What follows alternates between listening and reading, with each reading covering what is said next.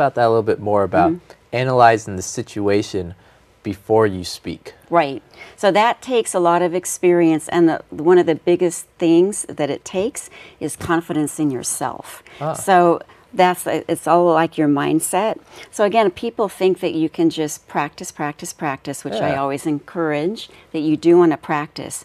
But it's practicing what? What are you practicing?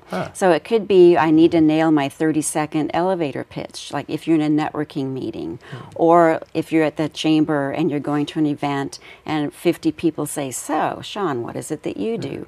You want to have a good pitch that will pique their interest, not bore them, and not think it's a canned pitch. But again, if you're talking to Sally and she's an insurance agent, and you're talking to Joe and he's a fellow startup, hopefully you'd be saying two different things, because their experience and their understanding level is different. So again, if you know who you're talking to, you can tailor your pitch. So say it's a room of strangers. Would you ask them questions first before going into your pitch? Or how would you kind of analyze who you're talking to if they're all strangers? Right.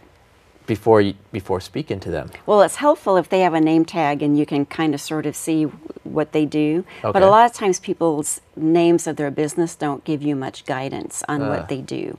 So if someone says, so Sean, what do you do? Then you could... Silicon Valley Successes. Yeah, you could have Silicon Valley Success. So I'm going, oh, well, what does that...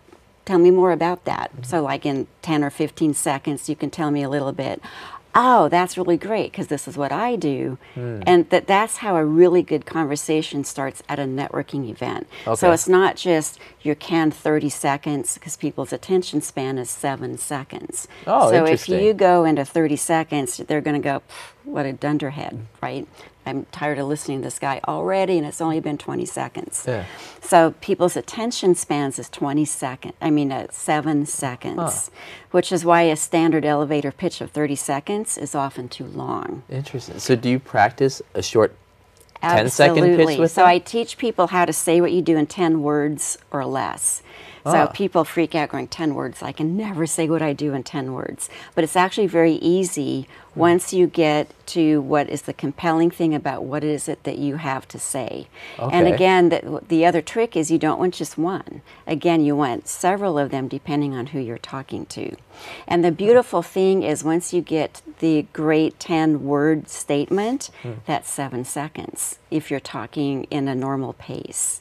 So that's somebody's attention span.